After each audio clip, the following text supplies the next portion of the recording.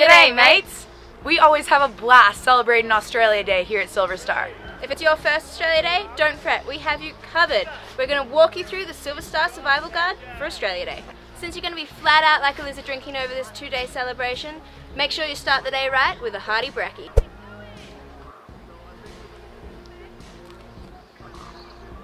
After smashing down your meaty, it's time to get dressed as a fair dinkum Aussie. Put your party pants on, your thongs, and a she'll be right attitude. The louder the better, just don't go starkers. Us Aussies can be as thick-skinned as a wombat's backside, but if you don't want to face like a squashed tomato, make sure you slip, slop, slap.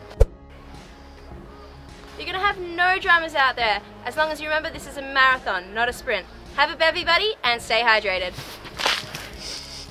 It's going to be a rip snort a few days. As long as no one cracks a wobbly or acts like a pork chop, we're in for a treat. That's it folks, if you follow these top tips, you are in for an awesome Australia Day. You feeling ready? Oh yeah, just chuck some shrimp on the barbie. No one says that.